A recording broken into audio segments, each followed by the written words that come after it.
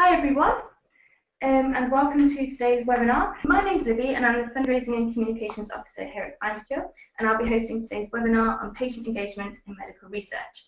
This is the fifth of the six in our Explained webinar series, the aim of which is to give you, rare disease patient groups and advocates, the opportunity to learn from experts in the field and other patient groups in the hope that this will help you to improve your patient support and enable you to advocate for patients in a variety of different ways. The webinar series is sponsored by Charities, who would like to thank for their support. But please note that they do not have any control over the webinar content. Today's webinar specifically will introduce you how patient groups can direct medical research and involve patients in it. We'll be listening to two very interesting half-hour presentations. Firstly, Julian Isla from Dravet Syndrome European Federation will talk about when patients take the lead and direct research themselves. He'll be shortly followed by Anna-Louise Smith from Parkinson's UK, who will talk about a number of programs they have to involve patients in research. We'll then have half an hour for questions at the end. To ask a question, all you have to do is type it into the question box in the control panel. I will receive the questions after you submit them, and I will be able to ask it to the speakers either directly after their talk or in the question and answer session at the end, depending on the time available.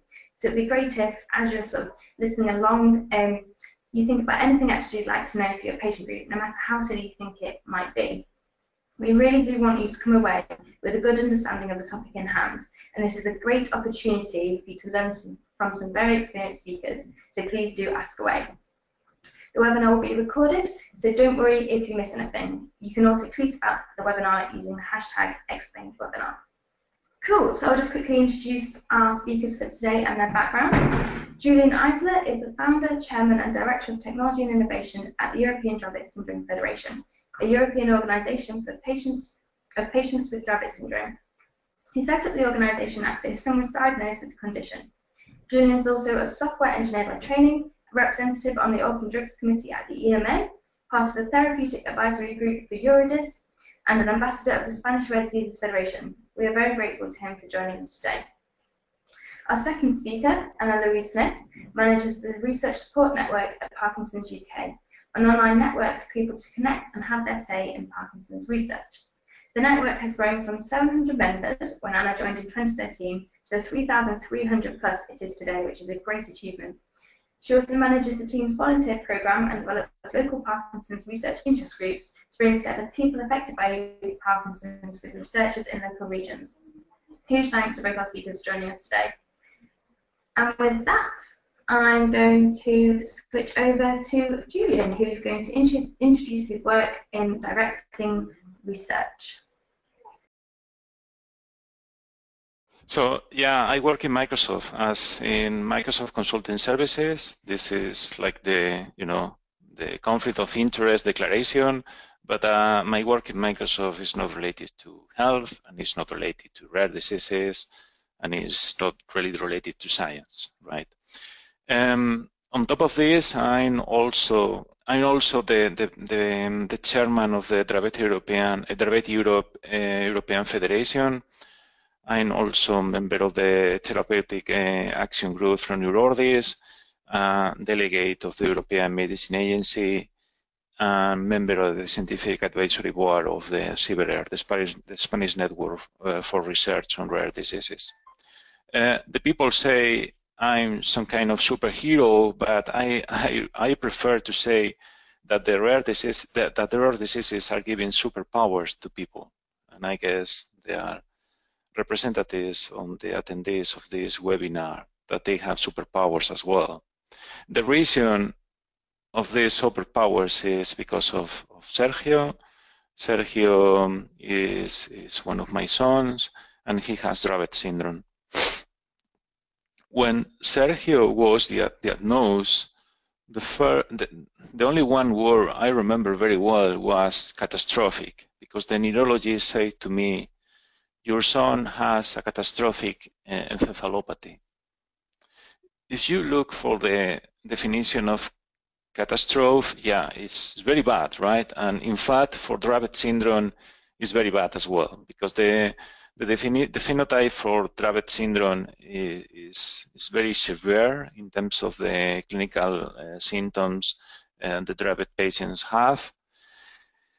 The most characteristic clinical symptoms are seizures, epileptic crisis. I have a video of a seizure, but I guess I won't be able to, roll out the video in the webinar. So I don't know if you guys can see the video, but anyway, if you are not familiar with seizures, seizures are very dramatic for the families. And in Dravet syndrome, if you are lucky, you can have 3 or 4 of these seizures by month. If you are not lucky, you can have 20 or 30 of these seizures by day. So with this difficult situation, we started Dravet Syndrome Foundation 7 years ago in Spain with other families in order to, look for a dream. Our dream was to find new therapies, new treatments for Dravet syndrome. And we used this, the symbol of shot into the moon, like the representation of what we wanted to do, because, finding treatments for rare diseases is super hard and it's really difficult.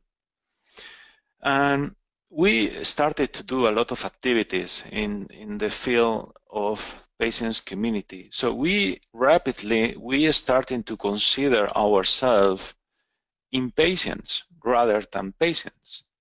Impatience in the mean of we are not willing to wait. We want to start to do things to make sure things are changing.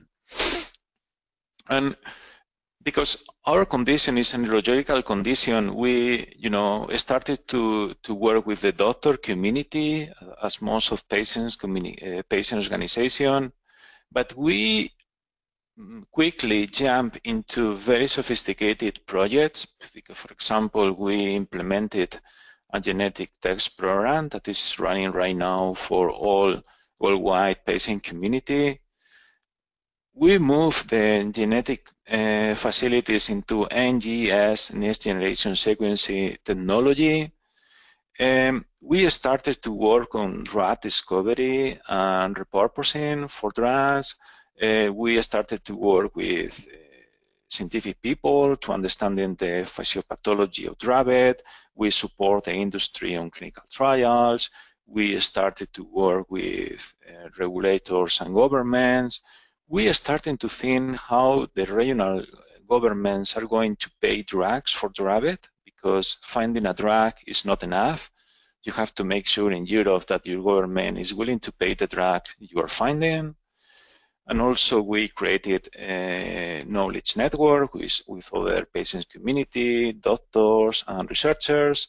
We demonstrate the impact of Dravet in the society in order to create the evidence for payment for new drugs. And we also did a lot of awareness activity to illustrate to the doctor, patient, and other individuals what Dravet is and how we can act on Dravet. And at the same time, we are taking care of our families as well and patients. But some years ago, I received this mail from Nancy from Urordis inviting me to the Urordis Summer School. And this event really changed my life, because during this event, Urordis is organizing training for patients. It's a very intensive training. Next year, we are going to have the next summer school. It's every year in June. And if you are there, you will be with many other patients from different conditions, and you will be attending very intensive training on regulatory, clinical trials, ethicals, a lot of stuff, super interesting. But when I finish my training, I come back to Madrid, and in a couple of weeks, I received one call from one of the ladies on this picture. Is Maria Mabris. Maria is right now as patient representative at EMA, at the European Medicine Agency. And Maria suggests me a very interesting idea of, joining the Orphan Drug Committee as observer, to be able to know what's going on there and check if this activity will be interesting for me. So I said yes, and I went to London for the next meeting at the EMA. The Orphan Drug Committee is meeting every month, and they usually is 2-3 days of very intensive meeting discussing new drugs for rare diseases. When you are going to London to the EMA, something you realize is that the place is very impressive. The EMA is located in the financial district in Canary Wharf in London, and you know, with all the banks and all the institutions being there, and the atmosphere of the scientific committee at the EMA is quite impressive as well. You are in a meeting room like this with very important people, most of them experts from different countries of the European Union. But I was very lucky because in the first time I attended this meeting, the committee was discussing a protocol assistant for a new drug for Dravet. It was the first time in 10 years that they were discussing a new drug for Dravet, and I was very lucky in a sense that I was there, you know, as an expert for the condition.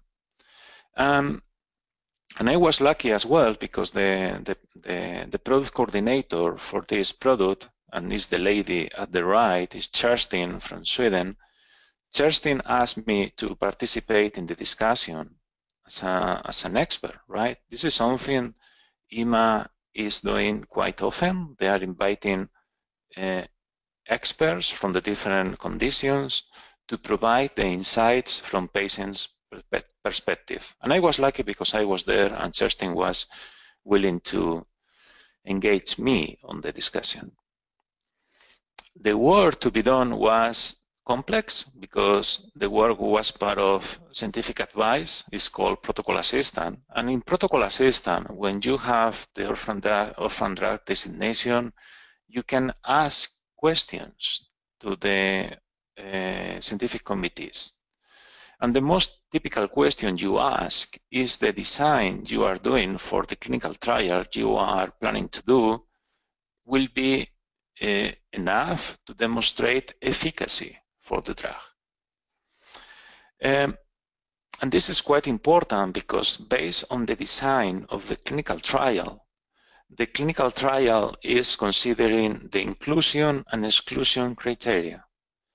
The inclusion and exclusion criteria determine set up the people going to be enrolled on the clinical trial and the people going to be excluded from the clinical trial. And you know that clinical trials are, you know, one of the most, you know, the earliest steps in order to get access to new drugs. So they are very important for patients with rare diseases.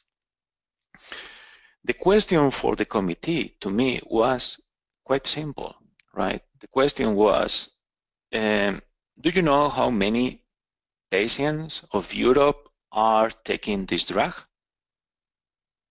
This drug right now is important for Dravet because it's the only one drug with marketing authorization. So it's the drug who has been approved for Dravet syndrome right now with different level of efficacy, right? The drug is not really solving Dravet problem, but it could help some patients. And the point from the company was that the number of people taking this drug was very low, so it was not sense to include the drug in the clinical trial design. But when the scientific committee asked me this simple question, the question was very simple, is how many patients are taking these drugs and what's the distribution of drugs in the Dravet European population? The question was simple, but I didn't have any clue because we didn't have a registry and we didn't have this information at the European level. Because the problem we had is that this information right now is in clinical records, and in our condition, most of the information the patients have is in papers. It's not digital. So it's not possible to reply or to answer this kind of questions in a very fast way.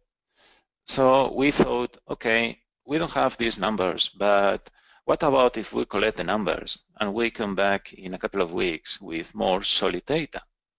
And this is exactly what we did. We did a SurveyMonkey. You know, SurveyMonkey is super important for science right now. And we collect data for 274 patients in just 1 week.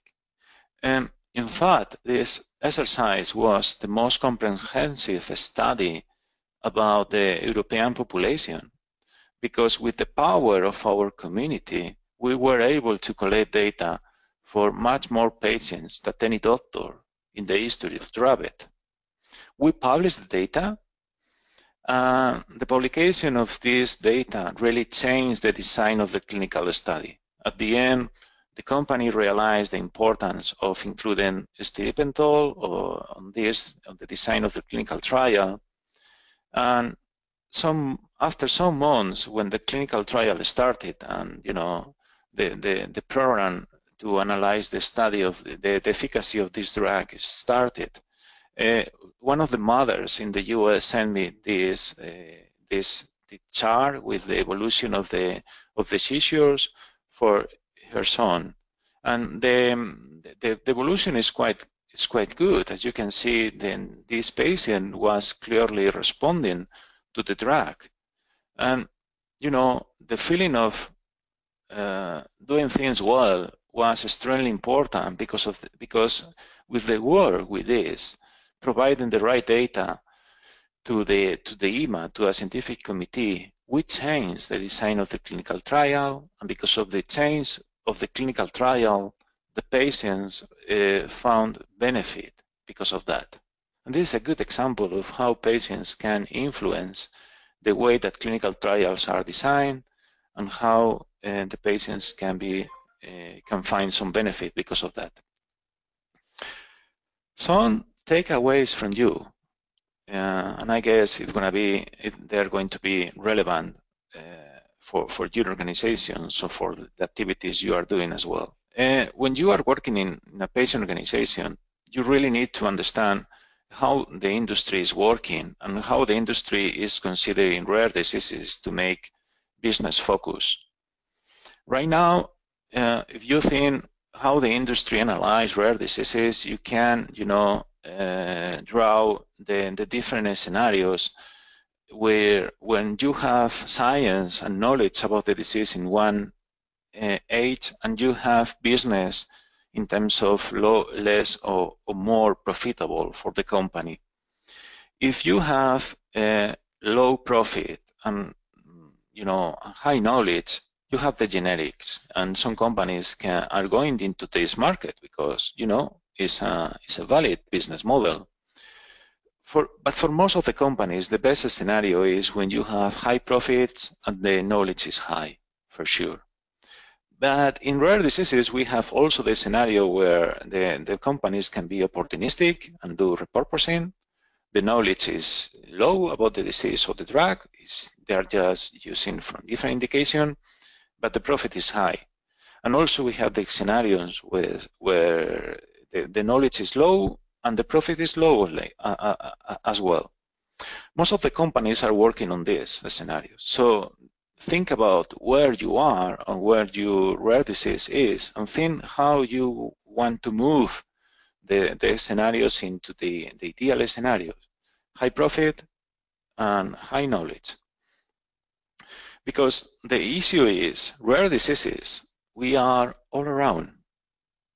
There are rare diseases with high knowledge and high profit, and there are rare diseases with less profit or low profit and not enough knowledge. And based on that, you need to design your strategy, because definitely you want to move here. Because if you are here, you will capture the interest of the industry on your disease. And at the end, it's the industry who has to produce new drugs for your condition. But it's enough, because we have 7,000 rare diseases. Maybe we have more, we don't know. But we don't have too many treatments. In the IRDIC initiative, the goal is to have 200 treatments in 2020. We are in a very good shape. We are going to beat this goal. But the problem is, is not enough for all the rare diseases we have, because we will have to multiply by 35 the total drugs available we have right now for rare diseases. It's like an impossible mission if we are continue doing things on the same way. And at the same time, the number of rare diseases is increasing because of genetics. The 7,000 rare diseases will be more in the next years, and the medical knowledge is increasing super fast as well, right? So the question is, I'm not sure if we will be able to catch the 7,000 rare diseases with the same mechanisms we are using right now. Because the issue is, you as a patient organization, where do you think you can create more impact? In profit or in knowledge? My suggestion will be invest in knowledge, right? Because the profit access is less actionable than the knowledge. In knowledge, you can create this. Because for the future, if we move into the precision medicine, and this is the definition of precision medicine in NIH, precision medicine is defined like the knowledge we have about the condition, the knowledge we have about the genes, the knowledge we have about the environment, and the lifestyle. And I want to add as well the medical treatment. This is quite important as well. So investing in knowledge about genes, environment, medical treatment is super important to create this kind of disruption and make sure we multiply the number of new drugs we have for rare diseases. And everything is changing. This is this is a doctor from the US called Eric Topol. Eric Topol wrote a very nice book some years ago called The Creative Destruction of Medicine. And Eric started to, visualize how things are changing in the clinical space, how we are moving from population-based initiatives into precision medicine, how we are moving from data created by doctors to data created by everyone, and how the technology is really supporting this new way of doing medicine. And right now he has a new book called The Patient Will See You Now, and it's the opposite when the doctors say, I'm going to visit patients. Right now, the approach is, well, the patients are seeing doctors, right? And this is particularly relevant in rare diseases, right? Another takeaway is think about healthcare can be right now more information problem. Because if you think how knowledge is produced, all is about how we manage information. Medical information, patient information, information about treatments, And the way we are collecting this information can change the outcome of the disease as well. This is one initiative that Dravet Syndrome Foundation in Spain is running right now to understand the Dravet population worldwide. They have this tool that we created some years ago in order to understand in real time the situation of the Dravet population. And the question from the EMA right now is something that we will be able to answer immediately because they have real-time data. And this is exactly where everybody will be, in some years, right?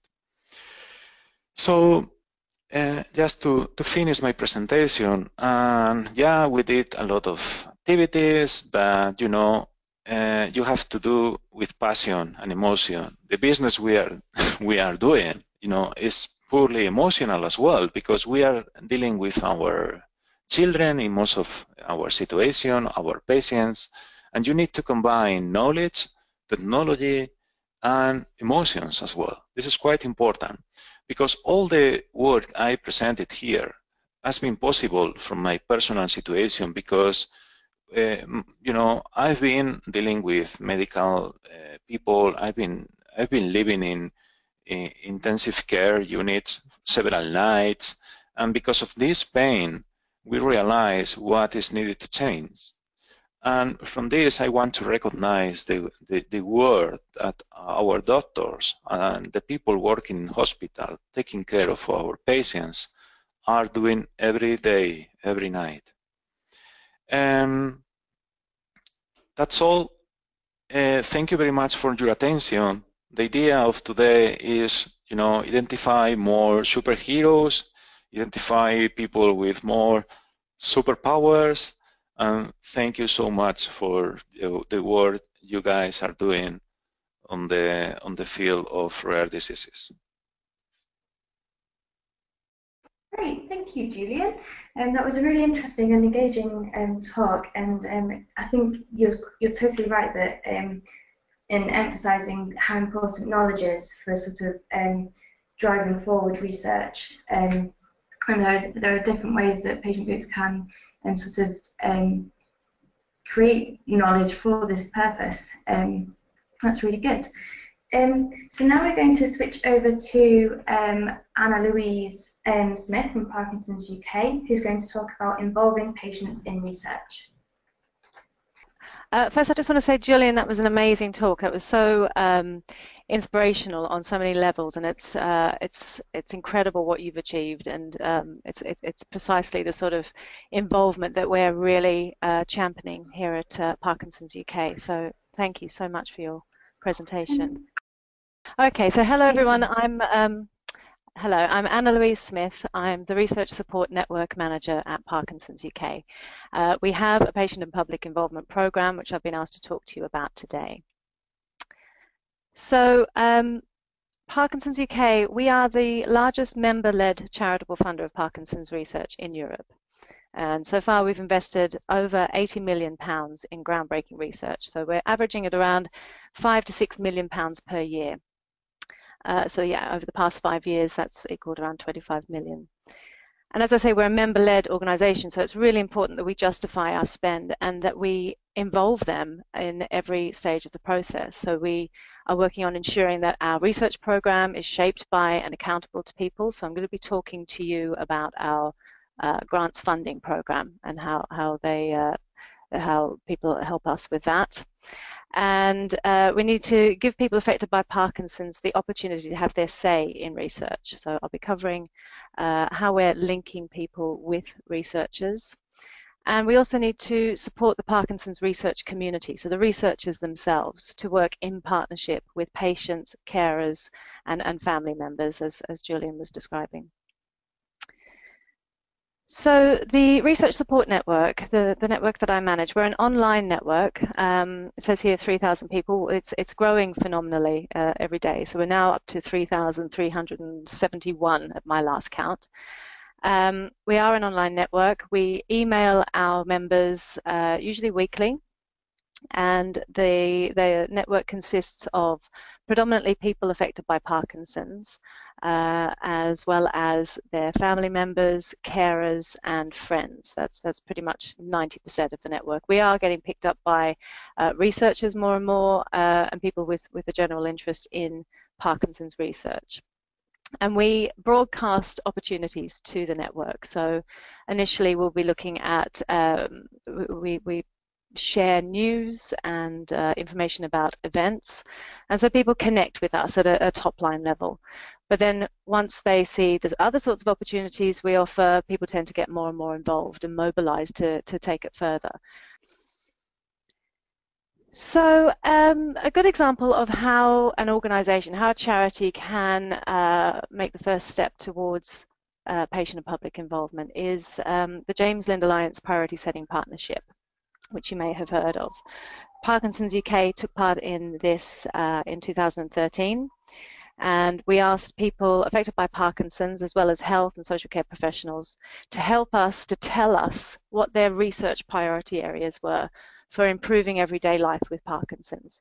So we know everyone wants a cure, that's a given, that's a definite area that we will pursue, but we're also aware that people are living with these conditions every single day, and they need research and assistance in dealing with that. So this is what this project's about.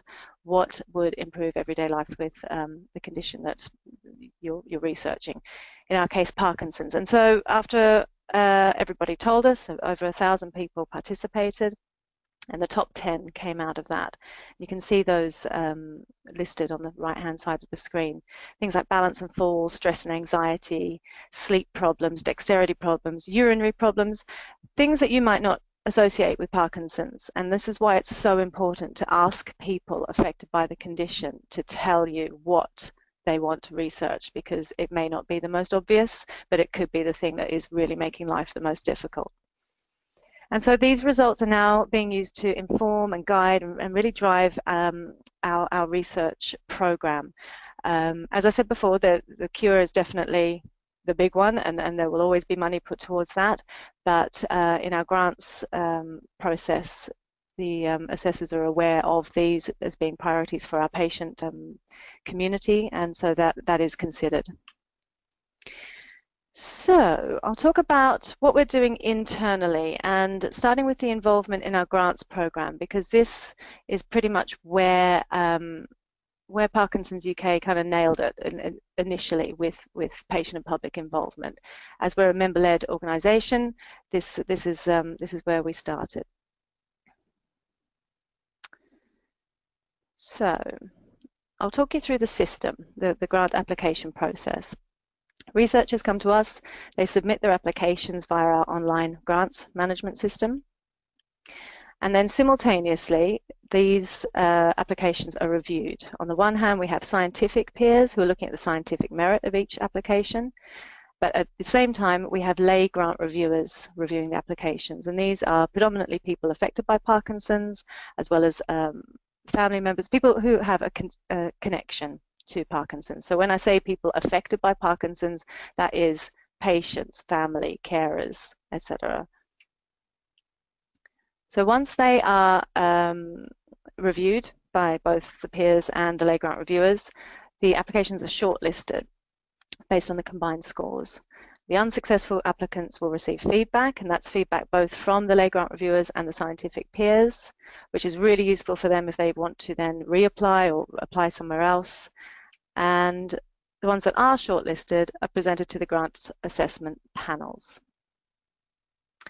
So the lay grant reviewers, they are, we have a stable, you might say. We have over 100 people now affected by Parkinson's, and they review all the applications that we receive.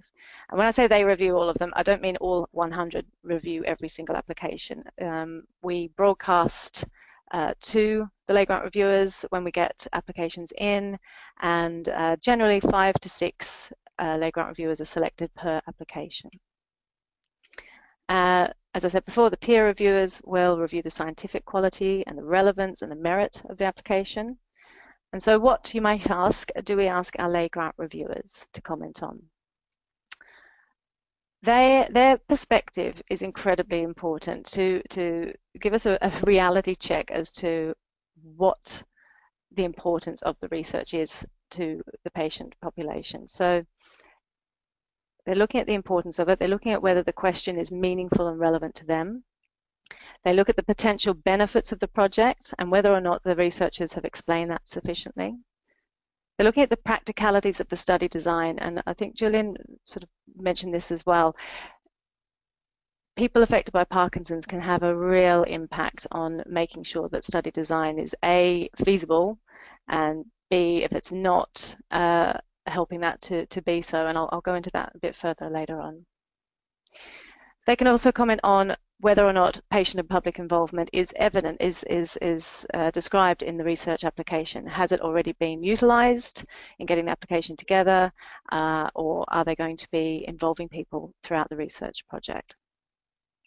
And they also look at the communication in the lay summary, making sure it is actually lay. Finally, they can highlight if there's anything within the application in the plain English summary that could be improved. So drilling down, reading the plain English summary. This is really important because more and more researchers are going to have to explain themselves in terms that are understandable and accessible if they want to receive funding.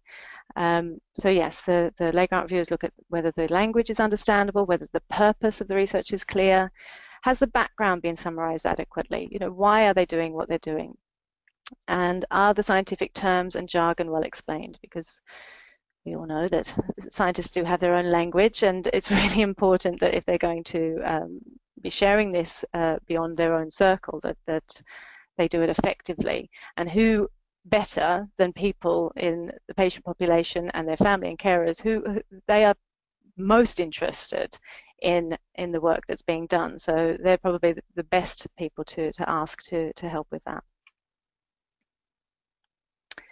So our grant assessment panels each consist of 30 to 40 leading scientists, peers in the Parkinson's arena. And this has been going on since 2002, that we have had the lay grant reviewers represented by lay review coordinators who collect up all of the comments from the lay grant reviewers, and they are present at the assessment panels so that we have that representation in the room of people affected by Parkinson's. The panel then makes recommendations of funding to the Chief Executive and the Board of Trustees. So now I'm going to talk to you about what we're doing externally. That was our internal grants program, but for the last 3 years I've been working closely with the patient public involvement team. When I say team, there are 2 of them and 1 of me, but we've been working really hard to make sure that we're improving the patient public involvement program and helping others to do it as well. So we've worked really hard to make it as simple as possible and to create resources that are accessible. So in a nutshell, patient and public involvement is when research is carried out with or by patients and family members, etc., rather than to or about them. And it's important because we want researchers to work in partnership with people as much as possible, because what comes out of that is much higher quality, more relevant research that essentially for researchers is more fundable, but it's important, as I say, to the people affected by Parkinson's, that it's going to be felt by the people who need it most. And it's not just us that are insisting on patient public involvement. The Wellcome Trust, NIHR and MRC are all asking researchers to improve the way they work with patients and carers and family members, because it is better quality. So let's break it down. Well, I said before that there's a distinction between involvement and participation and engagement. So involvement is working in partnership. I can't stress that enough. It is actually working alongside people affected by the condition that you're researching to plan, design, manage, evaluate, and disseminate research. Of course, it doesn't have to involve every single one of those, it could be 1 or 2, but that involvement is a joint venture. Participation, it's equally important, but it's not involvement. It's getting patients and carers to take part in the research. The research is being done to them or extracting data from them. And engagement, again, is incredibly important, especially if you're seeking funding or if you're wanting to spread the word about the amazing research that you have done or funded, and that is telling people about the research. You might get feedback, but the feedback isn't going to affect the research that's already been done. So let's play a little game. If you could listen or read this explanation and then write down in the chat box whether you think it's involvement, participation, or engagement, that'd be great. And then Libby can let us know what kind of consensus we've got. So a researcher is holding an open day and inviting members of the public to attend and hear about the research going on at the university. There's a feedback box where members of the public can share their thoughts about the talks and the day overall. So I'll give you a couple of seconds to write your answer. And then Libby, if you could tell us what the consensus is, please. Sure, I'll just give people a couple of seconds.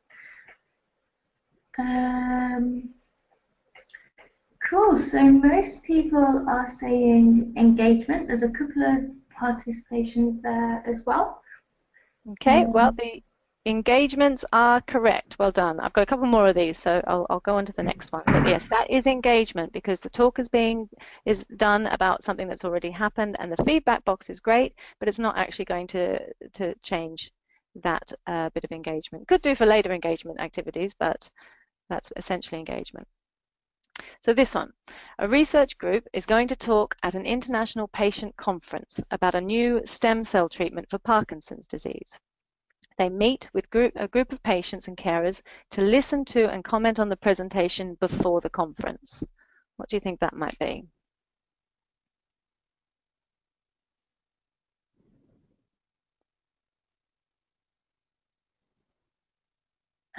So we've got most people saying involvement, with a couple more on participation. That is actually involvement. That's just an example of involvement. There are so many different ways you can do it, but that is consulting with patients and carers. And goodness me, the amount of researchers that I come across who have done this and found that it has increased the listenability of their talks. It's a really valuable thing to do. And the last one is a researcher sends patients enrolled in a cohort study a link to an online portal that allows the researchers to track and monitor patient symptoms.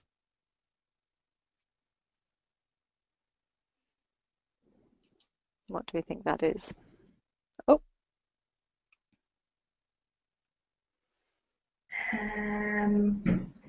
We've got a very strong participation. Yes, your powers of elimination are excellent, everybody. Yes, that is participation, because the patients are providing data about themselves, and that is what's being analysed.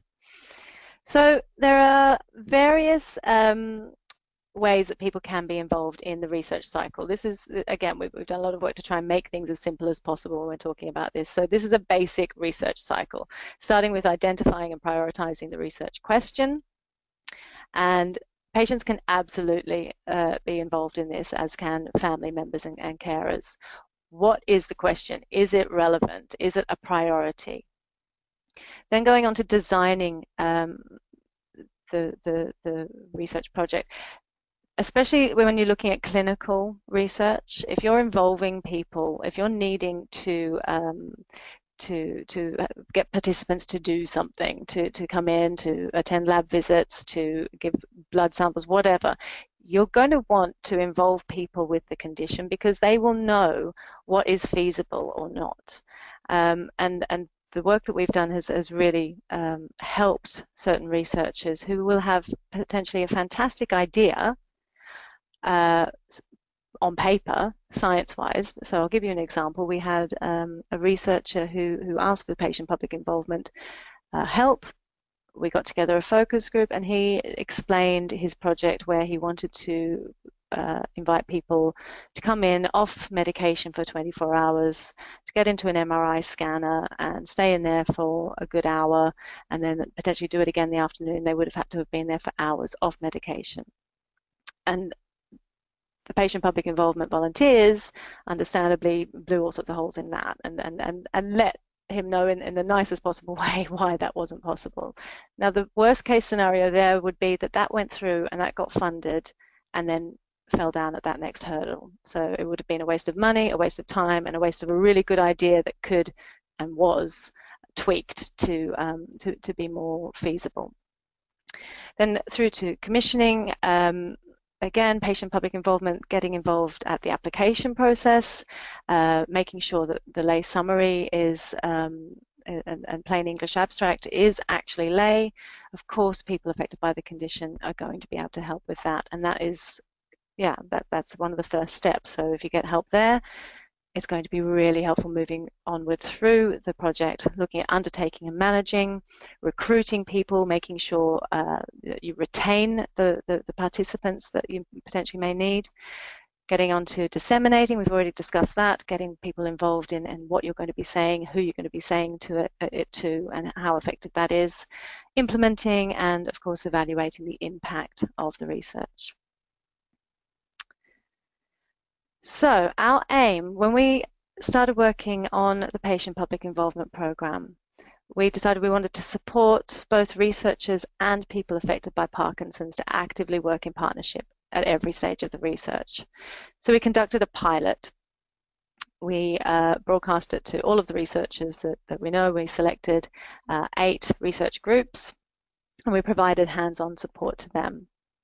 Simultaneously, we trained 60 patient and public volunteers across the UK.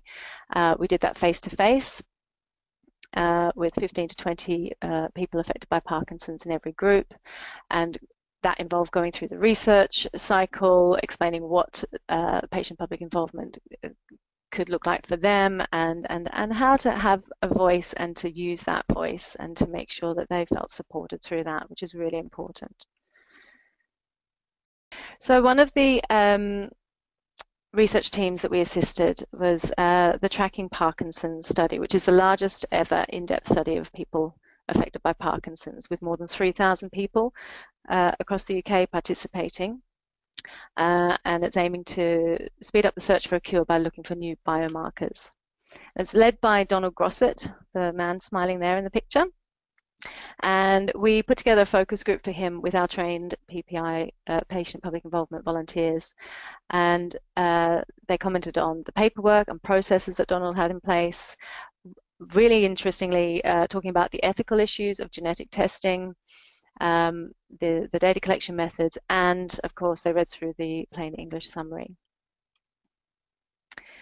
And it was a successful day. Donald got a lot out of it. He said, as a result, he increased the patient participant engagement, made sure that it was really built into the study process and design, making sure that it wasn't just collecting data, it was developing relationship and caring for basically the participants, which is so important if you're going to retain them. He also increased the study participant choice regarding how questionnaires are completed, because people affected by Parkinson's raise the issue of, you know, not everyone can access it online or write effectively. You know, they pointed out the various ways that a questionnaire could be distributed. And he included an active linkage of study participants to opportunities for new research studies and clinical trials, because of course anyone embarking on a clinical trial has a vested interest in changing the face of research. So to let them know about other opportunities is really important. I'm just conscious of time. This is another example. I'll go through this one. Catherine Dean was looking at stress and anxiety in Parkinson's, and she was applying for funding to investigate that. So we put together an online focus group of patients and carers to look at her study protocol, and we recruited 4 patients and carers to be her lay advisory panel. And through their input, Catherine has changed the flexibility of appointments for participants, because they've highlighted that different patients have different needs. And she showed that the frequency of blood samples were acceptable. Again, her lay panel were raising the issue of, you know, individual needs of patients. And it really helped her to make sure that the patient information sheets were clear and understandable. And that's incredibly important, again, if you're wanting to recruit or retain your patients in your clinical studies. So how do we make patient and public involvement meaningful? We actively support researchers themselves and encourage them to involve people as early as possible in the research process. The earlier that people are involved, the better it is, because you're developing that relationship, and that can then help you throughout the life of a research project, but you're also more likely to succeed at those earlier stages of actually getting your funding. We also support researchers to communicate clearly what is needed. So we've been a little bit of a gateway in this first stage. You know, we have this marvelous resource of the 3,370 research support network people. We need to make sure that what we're sending to them is understandable and they want to get involved. And then in that process, we're helping researchers make that easier and to talk about it in ways that will be most helpful and beneficial for them. And we also support researchers to consider the practical issues of living with the condition.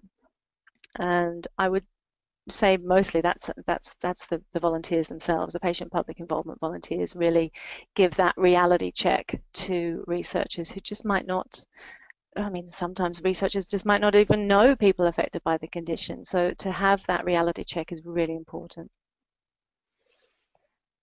And we also encourage and support researchers to feedback on the impact of the involvement. So if they are involving people in their research, it's so important for them to feedback to those people, to explain what positives and potentially negatives, I've never encountered any, but the positives that come out of involving people in their research, to share the ownership of that as well.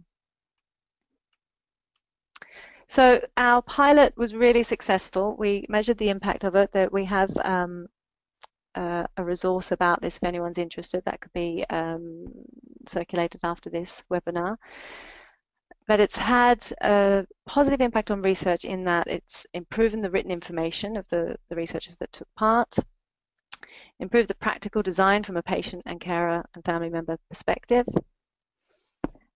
It's been really helpful for people to comment on the ethical issues raised by the research. So that's important for the patients. It's incredibly important for any researcher who's working in a field that may have ethical concerns, may raise those concerns in the patient community. So to address them with the community first is going to help you when it comes to communicating what it is that you're doing down the line. So an example of that, recently we had a focus group with a researcher who is working in stem cell research, and we had a really open discussion with patients about their feelings about that, and that's going to help her with her next stage of communicating with people about the potential clinical trials that she might be embarking on down the line.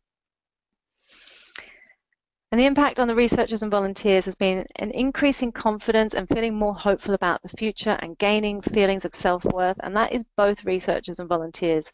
The volunteers, of course, being able to talk about their condition from their perspective and be recognized as the experts that they are is absolutely fundamentally important. But it's also important for the researchers to gain confidence in talking to the people who you are working for is absolutely fundamental as well. And yes, recognizing that there are people behind the numbers and graphs. That reality check and realism is really quite moving when you see the light bulb moment with researchers when they're working with patient public involvement volunteers. And it emphasized the importance of ensuring that research brings clinical benefit to patients. So, expressing and sharing the results of clinical research, even if it hasn't had the outcome that the researcher expected, to share that, to say what the next steps are going to be, what the potential benefits would be, is so important to the community of people affected by the condition. So what are we doing now? The pilot was so successful that we are forging on. We have established the Research Partnership Award, and this is for researchers working in the field of Parkinson's. They don't have to be coming to us for funding. They could be seeking funding elsewhere, and we provide hands-on support and advice to those researchers who are selected for the award. We fund a first meeting with them and a focus group or a group of patient and public involvement volunteers who have been trained, and we help them to plan their next steps as well. So that's where we're at now. There are resources about some of those things that I've spoken about, but I think I'm done and ready for any questions if anyone has any. So thanks so much for your time. Fantastic. Thank you so much, Anna-Louise. That was a really, really useful talk. Yeah, it's really great to see how you've done so many things that actually truly listen and involve patients, and the positive outcomes that has had. So what I'm going to do now is actually I'm going to ask sort of half an hour for questions, just open up to both Julian and Anna. If you have any questions, please do type them into the question box on your control panel, and they'll come to me and I can ask them to either speaker or both if it's more of a general question. Cool. So our first question that we have, I'll just There we go. The first kind of question that we have, and this is a question for Anna, is how did you source the lay reviewers and what training did they need? So we source our lay reviewers through our research support network. Anytime we need more or there's an opening, we send out an invitation to the research support network to contact us, and then once they do, we have an online training resource that they can use, and we also have been doing annual face-to-face training days where we go around the country and we put together people and staff members from Parkinson's UK and researchers go through the day with them. Okay, great, thank you. And then I've got another question for Julian. You said that you collected data from 274 patients in 1 week, which is a really great achievement. How did you actually manage to do that?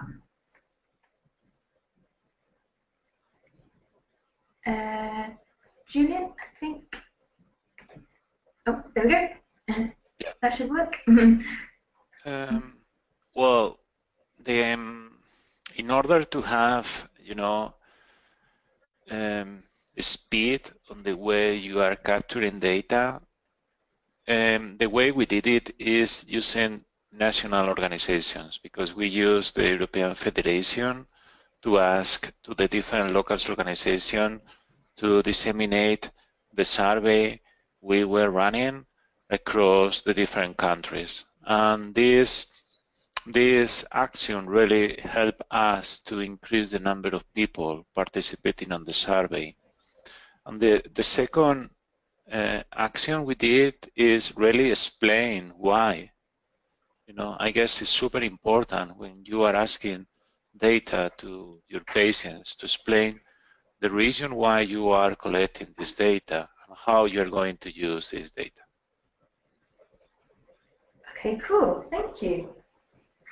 Another question we've got for Anna-Louise is, do the lay grant reviewers meet with researchers, or are all discussions virtual?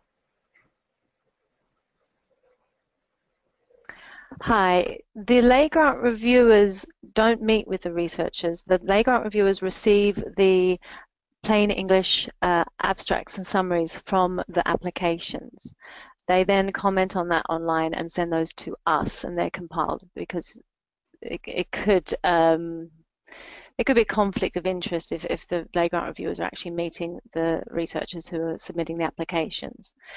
Then we have lay grant coordinators who are present at the grant assessment panels, and so they're meeting the peers then, and they're researchers, but they're not the researchers who are applying. So separating out, a lay grant reviewer is a patient public involvement volunteer in a way, in that they are involved in our processes, but our patient and public involvement volunteers who are working with researchers are not going to be assessing and choosing the projects that they think should be funded. They're going to be helping those researchers get together their potentially their applications and submitting them. Yeah, so a lay grant reviewer would not be also helping a researcher prepare an application, because that would be a conflict of interest. So they're two different roles. Yeah, that makes sense. Cool, thank you for your answer. I've got another question here for Julian. With the real-time kind of data collection that you've been doing, what was the online tool that you used, and how did you set it up yourself?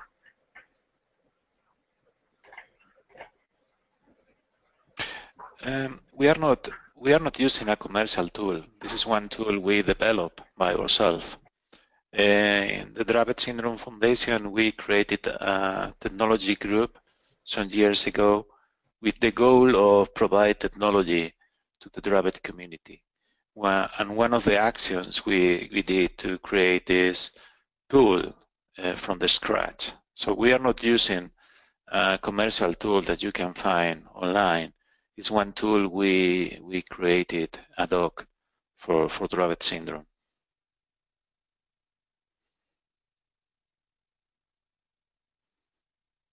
Volunteers or sort of did it sort of a company help you pro bono, or was it yourself because you're a software engineer yourself? Well, but it's an easy tool, right? You don't really need sophisticated skills in order to create this kind of tools, because the tool is just, you know, one online tool to collect clinical symptoms. There are different available commercial tools that you can use as well, like a small customization on patients like me, you know, and different tools, right? The issue is not really the tool. The tool is simple. The issue is about education and, you know, train people and explain to them the importance of the work they are doing providing the data, because the tool is not really sophisticated, right? And there are plenty of available tools worldwide in order to collect clinical data. Okay, great, thank you. So I've got a question here which I think is probably relevant to both speakers. Did you find it difficult to identify the unmet needs of hard-to-reach communities, and how did you like combat it? How did you like identify these unmet needs? We'll probably go to Julian first. The question is about how to identify unmet needs from the community.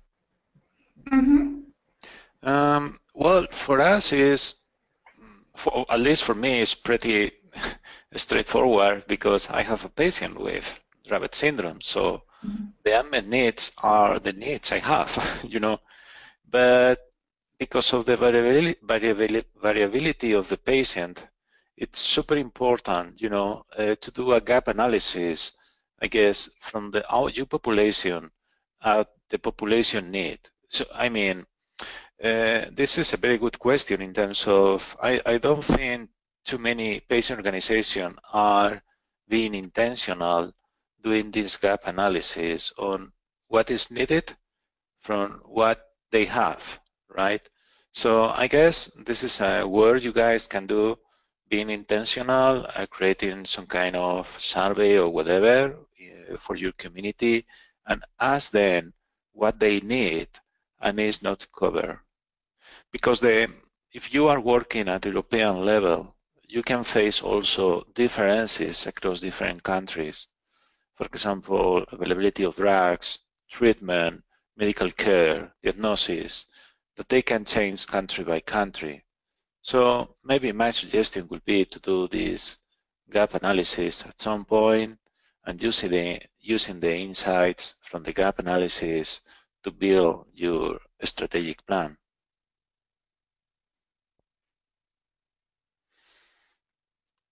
Okay, I guess that's my turn. We, as I explained in the presentation, we conducted the James Lind Alliance Priority Setting Partnership, and that helped to identify the unmet needs around improving quality of life. So that was really helpful in understanding what people wanted other than a search for a cure and better treatments, better drug treatments. So that's one way of doing it.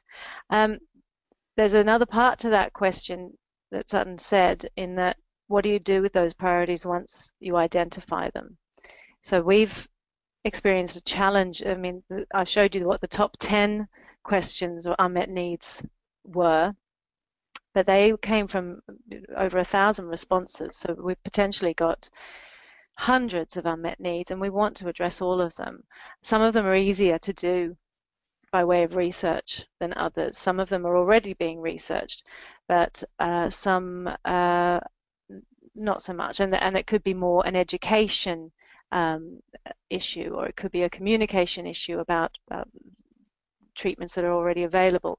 So what Julian was saying before about, you know, increasing your knowledge and increasing education about the condition is really important, and linking those up. So some of the unmet needs that were identified, we're really pushing the research community to look at.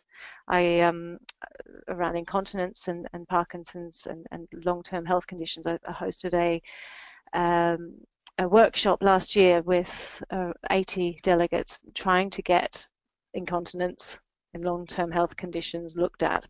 And that's been really successful. So there are creative ways that you can do that.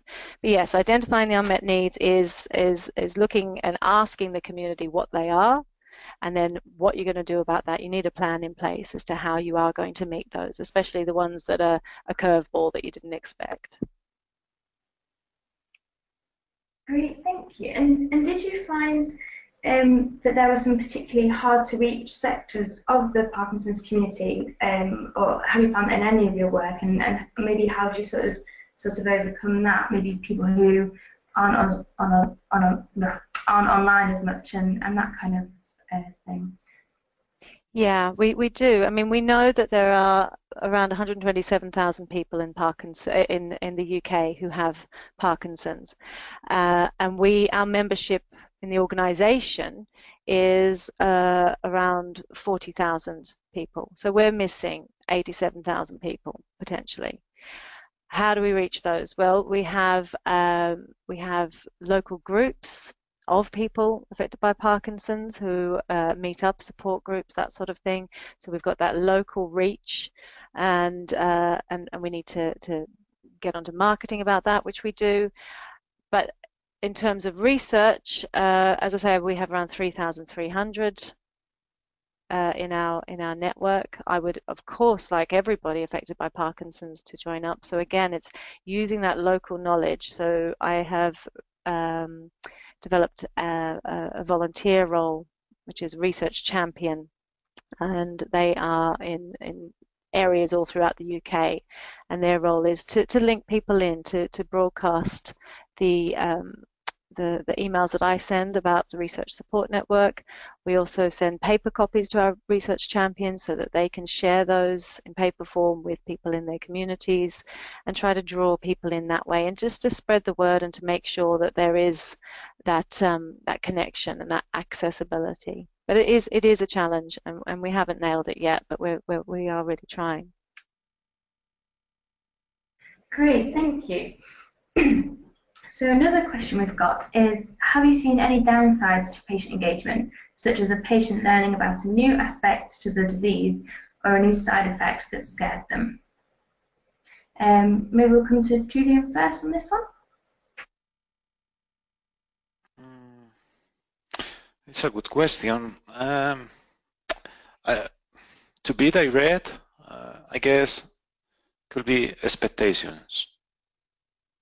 You know, from my experience, when you are working with patient community, the expectations from the different patients can be different, especially if they are parents of children, right?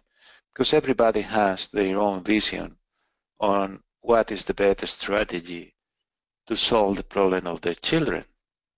And sometimes this vision collapses with the strategy of the organization.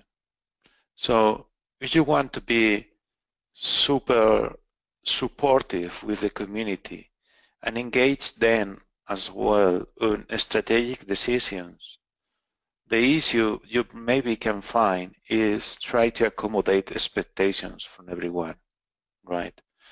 From my experience, this is the most challenging part, and especially for people like me with background on enterprise companies and business, it's quite difficult to accommodate let's say, the business needs from a patient organization with the personal needs of a community.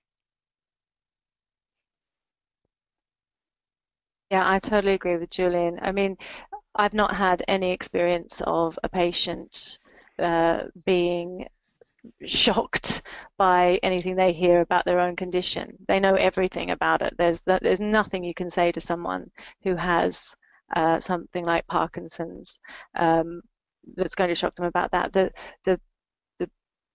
issue has been frustration when, for instance, a patient and public involvement volunteer is working alongside a researcher and they're helping them to make sure that their application is as good as it can be, and that person doesn't get funded.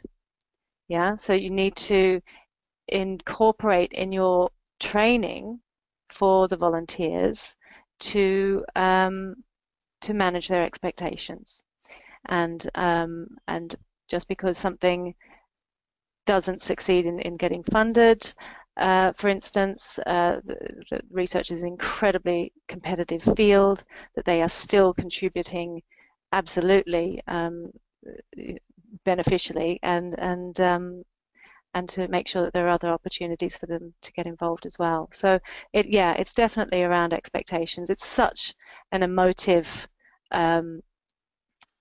thing for them to be involved in. You've really got to remember that this isn't just ticking a box. This isn't just getting people to, back up someone and tick that box and get the funding or whatever. The people who are getting involved are doing it because they want their health to be better, or their loved one's health to be better. Great, thank you. So we've got a question for Julian. Have you done anything to keep in contact with the 274 people that participated in the SurveyMonkey questionnaire? And if so, do you have some kind of platform that you use to keep in contact with this community? Yeah, we did a follow-up with the outcome of the survey we conduct in order to explain the importance of the work they did. Because we collected the mail address from the people who participated on the pool. Something that we miss is to be able to put this community, in a platform to be able to reach them in a regular basis. And this is an issue with registries that we are facing in the rare disease community. I guess everybody has issues with registries, and the problem of having, consolidated registries is not solved. So this issue is an extremely important issue, because right now I don't think we have an scalable way of being able to be in touch with the people from our community. We have some manual registry in Spain for the people working with us, but we don't have this view at European level, right? There are issues with privacy of data, knowledge management of the information, and this is preventing really the use of this kind of European registries. Okay, great, thank you.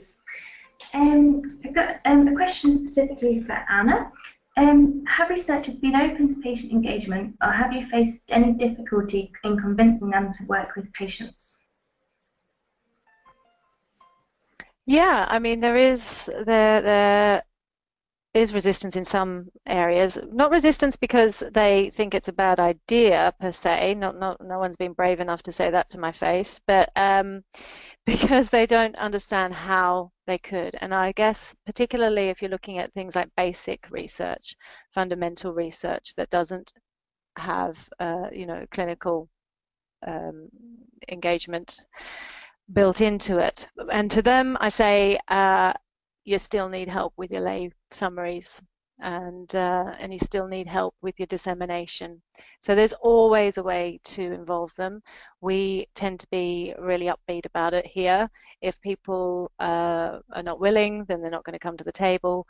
But we do a lot of engagement activities with the research community, and we get great feedback. And also we're being contacted weekly by people wanting to receive the partnership award.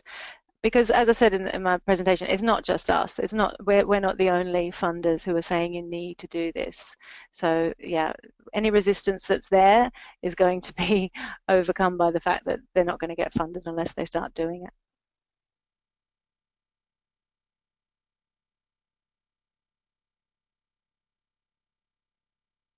Sorry. Great, thank you very much. Another question for you, Anna. is, can you explain a little bit more about the online system that you use? I'm assuming the online training for volunteers? I think so, yes. Yeah, okay. So anyone who applies to become a volunteer with us, either lay grant reviewers or patient public involvement volunteers, we've set up on, I think we've used Google Docs. I didn't create it, but I did put input into what went into it. But we explained the research pipeline and research cycle. People are given the opportunity to answer questions about that, test themselves, making sure that they understand each stage of that. We then give examples of how they could be involved. We have mock lay summaries for them to look at, and activities for them to complete. And then once those are done, we have a mechanism where they can talk to us individually, and then they're good to go, basically. So that took that was in a nutshell. That took a lot of work and went through many iterations to make sure it was user friendly. And the reason why we did it, and the reason why it was really important to have that in conjunction with the face-to-face training, which of course is always going to be preferable. Face-to-face training is much easier, but we have the problem that people affected by Parkinson's, some people have mobility issues. They are completely switched on, they are absolutely engaged, they know more about their condition than many experts in the field, but they can't leave their homes. And so we wanted to make sure that they were involved in this and that they are able to contribute just as much as the next person. So that was the reason behind it. And the feedback we've received is that people are enjoying it. And we also use teleconference facilities so that people can have the opportunity to have a conversation with us and other volunteers as well. Cool, it's great to hear that it's working out so well. So we haven't actually got any more questions, but I will just give people a couple more minutes to enter them into the little question box if they have any. While you're doing that, I'll just quickly go through some of the other things that we have going on at Find a Cure for anybody who's interested. So the first is a webinar that's going to be focused on medical guidelines.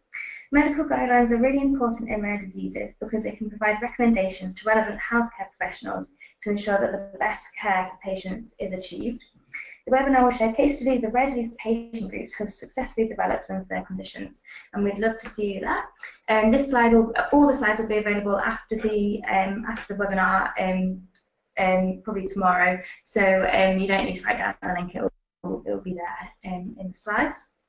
And then we have a workshop on Friday the 8th of September, which will take place at the Royal Society in London. This will focus on working with the pharma industry.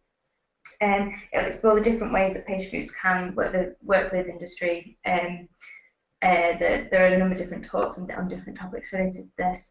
And if you go to the link in the slide, you'll be able to find out more about it. Great. I'll just quickly check if we have any more questions.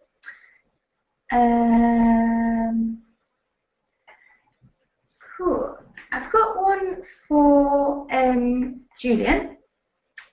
You said about how you had a strategy in the graph where you had the 4 boxes with knowledge on one side and profitable on the other. You had a strategy to get your rare disease into the top right box where it's got lots of knowledge and is a profitable opportunity. How did you come up with that strategy? What was your strategy? Our strategy is trying to increase the knowledge about the disease. I mean, we are trying to impact on the vertical edge, increasing the knowledge about the community. So the tool we saw you collecting data from our patients is data that we are offering to the research community in order they can, understand how is the Dravet population and formulate hypotheses that they can contrast with the real data. Because the issue for for the academia or to the industry where they are jumping into a new condition, most of the time is the lack of data. So the way we are trying to influence in the positioning of the interest of Dravet syndrome is increasing the knowledge to make sure the people interested in Dravet they have the right data in order to move forward with research. Okay, great. That makes sense. Thank you. Cool. So we haven't had any more questions, and we're actually out of time as well. So I'd like to first of all say a huge thank you to both of our speakers for joining us and sharing their experiences today. Really grateful for your help here. And of course, thank you to everybody who joined us as an attendant too. You've come up with some great questions, and I'm sure I've helped everybody else to learn as well from those questions. Recordings of the webinar will be sent out shortly, probably tomorrow, with a feedback form, and we'd be really grateful if you could fill this in to let us know your thoughts on the webinars, if they should be continued. We really do appreciate your feedback. And if you have any more questions following the webinar, please don't hesitate to get in touch. My email is at the bottom of the slide here, and you can also follow us on Twitter and check out our website. So yeah, I hope you all enjoyed it, and I hope you all have a lovely afternoon. Thank you very much. Thank you. Goodbye. Thank you. Bye-bye.